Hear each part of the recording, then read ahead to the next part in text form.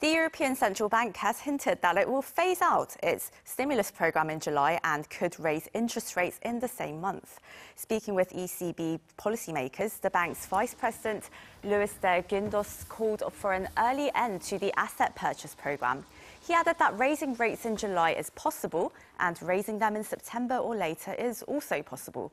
De Guindos also hinted that inflation in the Eurozone will begin to slow in the second half of the year, but added that it will still be above 4% in the final quarter.